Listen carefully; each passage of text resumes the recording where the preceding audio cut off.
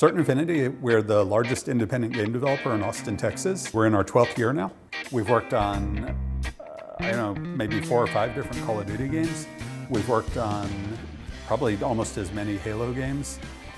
And then we've also dabbled a little bit in making our own games. Of course, we're shifting now to that being the bulk of what we do. One of the things that is our bread and butter at Certain Affinity is co-dev. It's really front-to-back game development. We're not just about producing assets. We bring design, engineering, production, a whole host of skills together. We can, in many ways, work like a remote arm of another partner. One of the most interesting ones that I personally worked on was the Call of Duty Modern Warfare Remastered project. A title that is one of the most renowned in gaming. We had to put ourselves in the shoes of their fans, and we had to see what it was that we could do to represent their expectations and to meet and exceed those expectations with the remaster. The co-dev business model has given us just an incredible breadth of experience. 30 different releases in the history of the company, and at least a dozen different franchises that we worked in.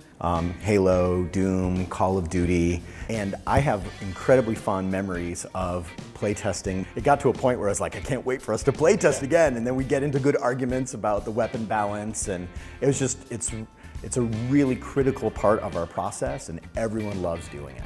So Certain Affinity has been incredibly prolific as a result of this co-dev business model. We made a conscious decision that lead development is going to be the bulk of what we do, and co-development will be secondary.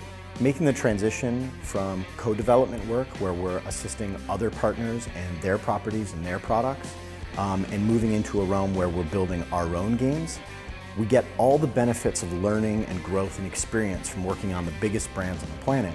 But we also then get to direct our passion and energy on our own products. You know, that's a radical shift in what we do. So that, over the past 2 years, that's really necessitated all kinds of growth as a company. So while we have ambitious growth plans in Austin, we had this idea that we can augment that with additional growth in a second location. We actually did a worldwide search.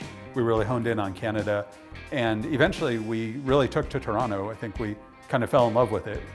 There's a lot culturally that's very similar between Toronto and Austin. Mix of technology and arts, actually, which is very appealing to us. It is a very exciting time to be at CA. I think we're ready for the opportunity, we're ready for the challenge, and it's something that it brings you into work every day.